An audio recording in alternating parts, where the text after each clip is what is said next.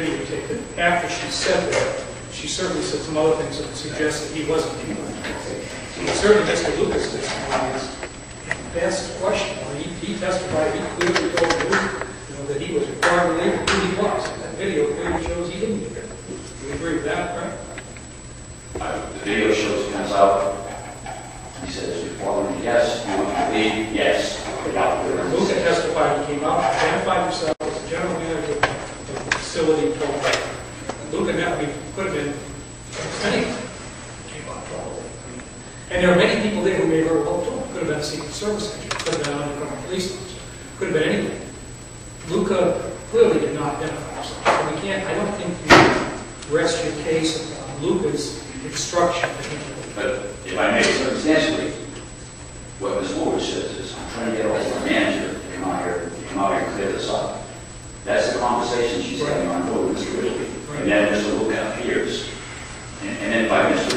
Ridley's own response, one could assume he knew who that was. He says to him, you want me to leave?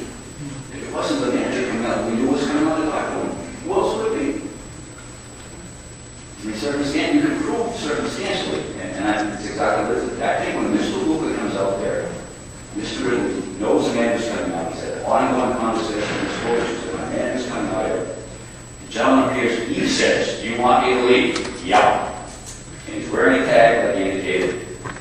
So if you're resting on that, why didn't the police immediately arrest him?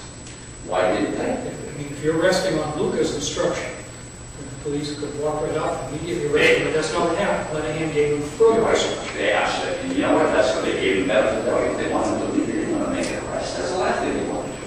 They had no idea what this was. They wanted him to get out of here. This can't get out of here. If he would have turned around and walked away, we wouldn't be here today.